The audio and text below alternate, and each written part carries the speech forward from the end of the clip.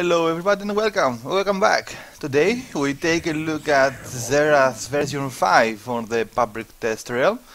Actually what they did in this version, this new version that just came out on the public test realm, they narrowed the width of the E, and the ultimate doesn't give you vision anymore.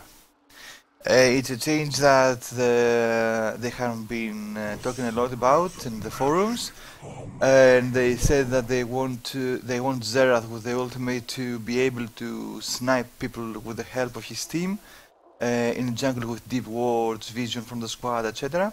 Which is a really cool concept, and not having the vision anymore allows for bigger damage and at the ulti. So, without further ado, I will show you the skills once again. That's the Q, as always.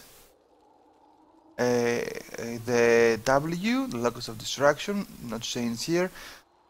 Also, there are no sounds again at the spells. Keep in mind.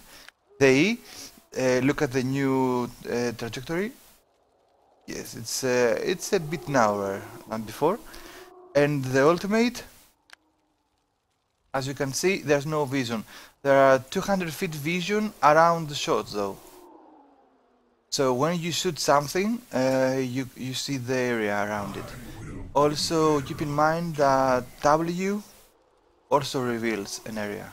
That's good for boost checking, etc, etc.